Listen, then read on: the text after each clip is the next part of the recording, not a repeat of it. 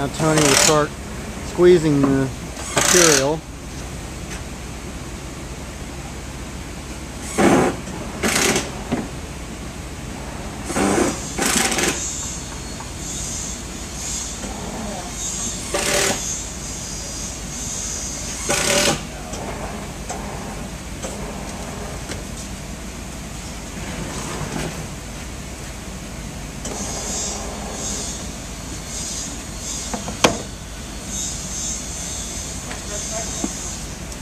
And with the case clamp, we can also press it not only horizontally but vertically to keep the piece from cupping or raising up.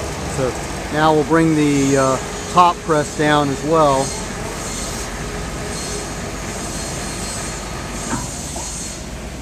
And with pressure applied to keep it from buckling up, we can complete our press of the curve.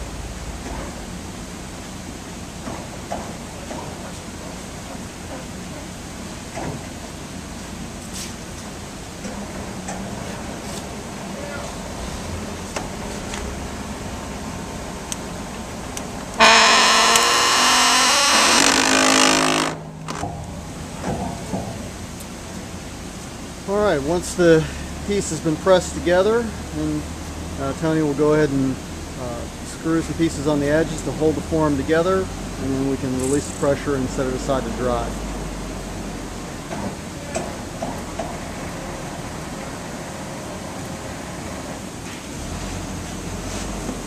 As you can see, the parts are nice and tightly wrapped.